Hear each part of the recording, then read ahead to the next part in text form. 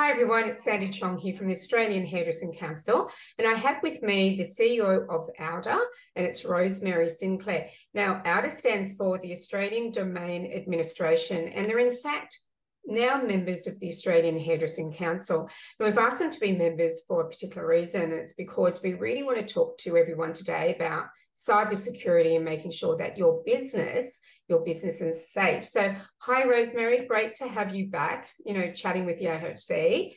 How are you? I'm really well, Sandy, and it's lovely to be back. Oh, thank you. I mean, cybersecurity is such a concern for small business. And of course, we are being heavily targeted.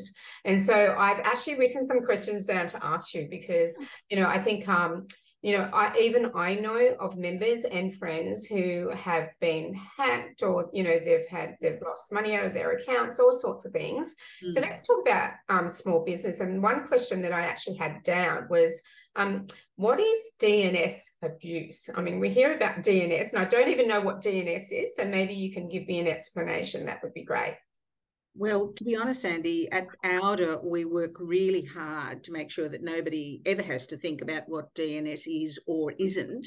What it is Australia's part of the internet. So anything ending in .au belongs to the .au domain name system. And we run that on behalf of Australia into the global internet.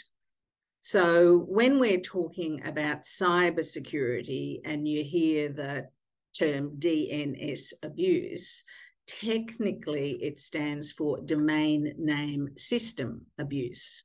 I think it's much easier to think about it as deceitful, nasty, and sneaky use of the internet, and something we should do something about.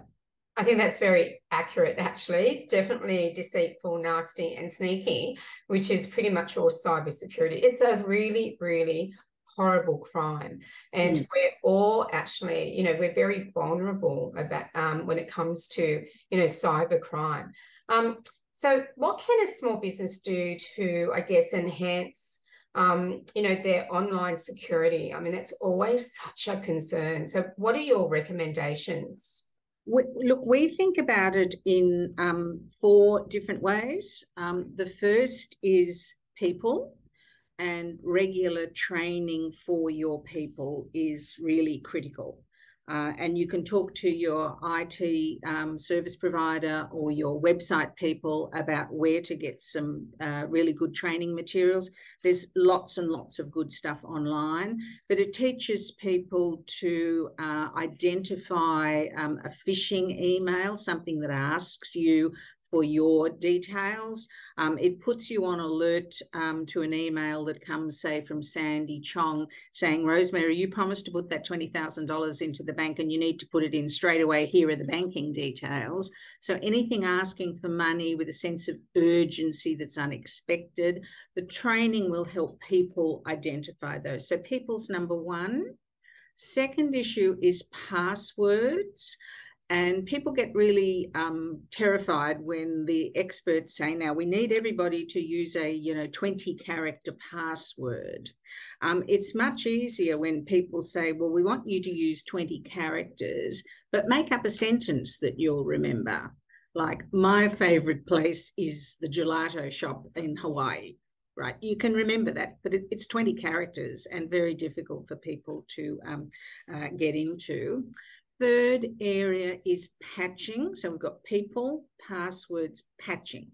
Now, patching is like, it's literally like if you've got a jumper or a sock with a hole in it and you patch it, or we used to patch it, Sandy. I don't know that we patch anything now, but software systems with a vulnerability or a hole in them, which enables deceitful, nasty, and sneaky people into your system.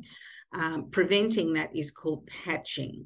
Again, have a talk to your IT provider or your web hosting people every now and again to say, look, have I got the latest software?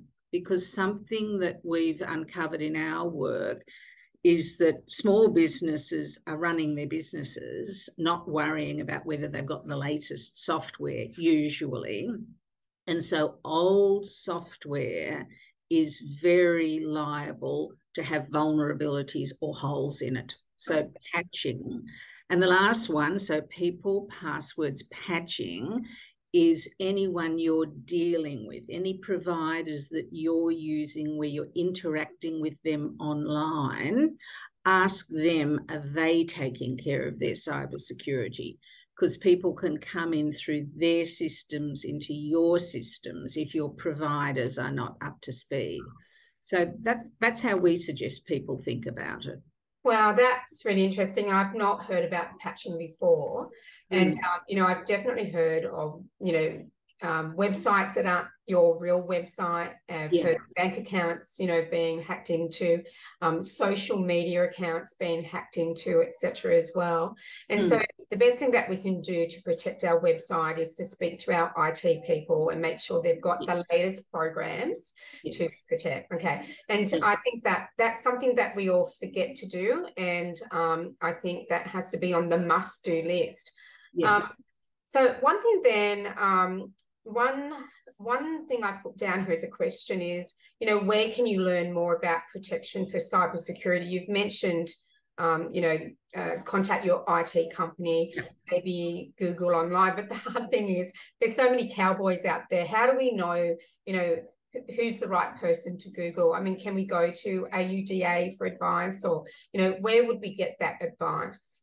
But by all means, come to our website. In the blog part of our website, we've got great information. But there are a range of other resources and really serious and trusted resources. So the Australian Cybersecurity Centre, you would think that that's just for geeks and, real heavy hitters. They've got terrific content online for small business, and their website is cyber.gov.au. So it's really easy to remember. So that's a good one. The other thing that we're keeping an eye on, and we're, very supportive of the Cyber Wardens initiative. This was work that COSBOA, the Council of Small Business Organisations of Australia, is doing with a range of different partners. We were happy to play a tiny little role in helping with the funding. But cyberwardens.com.au is going to provide resources for people in small businesses to act as a bit of a point of expertise, in the same way that we all have fire wardens. 25 years ago, we probably didn't have fire wardens, and we didn't think to tell people the exit's over there and meet in the park across the road. Well, now we need to have cyber wardens, and this initiative will really help with that.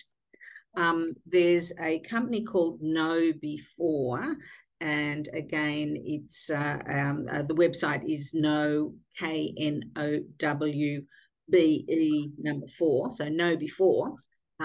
.com. They've got some terrific resources online about phishing and hacking and what to do.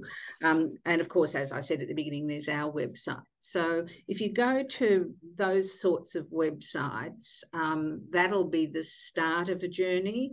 The resources there are all targeted absolutely at small business, not, super heavy technical geeks. So that's where I suggest people start, Sandy.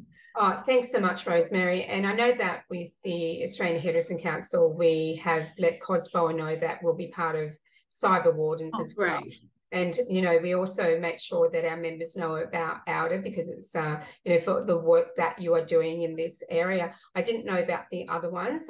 We provide over 400 resources in our library for our members. And I think we need to have a specific folder now that's just on cybersecurity. So listening to you speak, then I think that there's quite a few links there and resources that we need to source for our members and actually get that in our library so it's at their fingertips as well. Because that's the thing. It's like, where do I go? Where can I trust? Exactly. You never know if you're actually on a site and is it a real site? Can I trust them? But you've given us certainly some tools that, we can pursue for our members as well. Thank you. It's an absolute pleasure, because I'm here on the one hand saying, now be really careful about these links from places you don't know. And then I'm saying to you, now go over there where you've never been before and just play around and have a look. So I think your idea, Sandy, of kind of curating the resources for your members in your resource area is a terrific approach.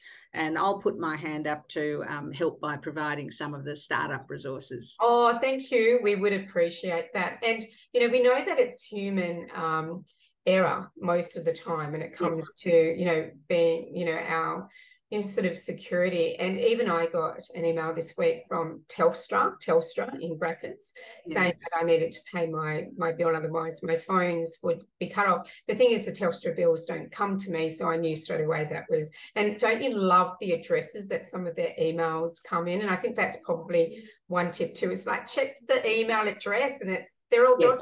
So, you know, it's kind of a good hint. But anyway, I would love to get you back and talk more about cybersecurity as well. So we might get you, book you in again, because I think it's such a big issue for small business.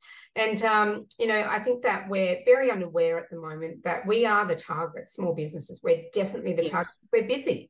And, you know, and so it can very easily make that mistake. So thank you again for your time. And all of that information was incredibly helpful. Thank you.